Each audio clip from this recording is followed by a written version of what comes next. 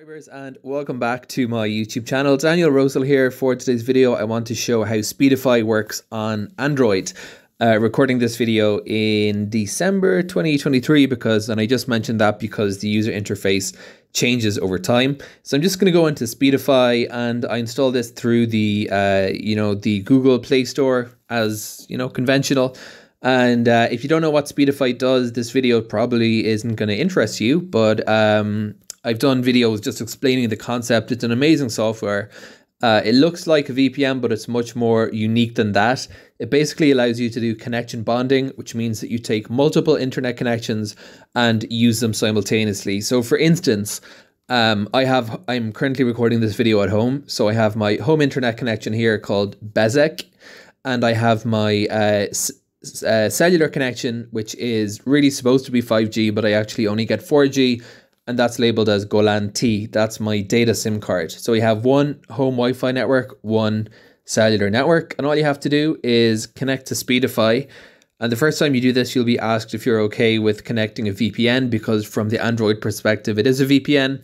It is sort of a VPN, but it basically sends traffic. You have to send traffic to a server on the WAN side in order to be able to use connection bonding. So that's what the product called Speedify does. And you can see I'm now connected. So for the most part, it's pulling data in through my home Wi-Fi network, which is called Bezek.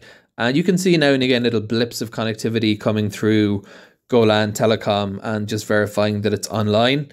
And that is basically what you have to do. What this will do will give you a very, very solid internet connection. Anytime your home internet's down, it'll pull in little bits of data from packets from the home network.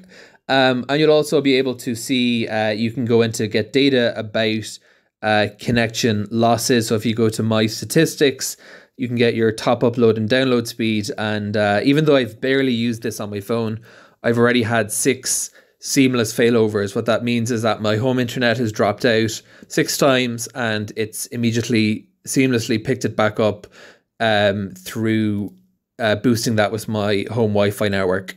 And you can tinker with your connections and change the priority.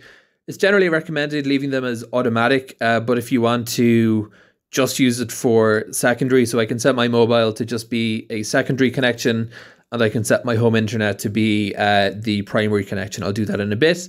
And that's basically it. Your internet works just as you'd expect it to. I can go into YouTube and watch basically whatever. I'm just going to pick a video. Sloth videos are always good. And I'm just going to stream this for a few seconds and you can see it's streaming perfectly fine. So that is Speedify on Android, works amazingly well. And I'm using my main Speedify account, the same one that I'm using for my desktop. The only issue I've run into using Speedify is occasionally specific servers don't play nice with YouTube. Specifically when you're going into YouTube Studio if you're a content creator. So what the Speedify team recommended me to do is you go into server selection. By default, you're on fastest, but you can also specify a manual server. So they told me some servers are premium servers in my location, Tel Aviv, Israel, and you can just move over to one of those. That's it, guys. Very useful software. Hope this helped anyone using it. Thanks for watching.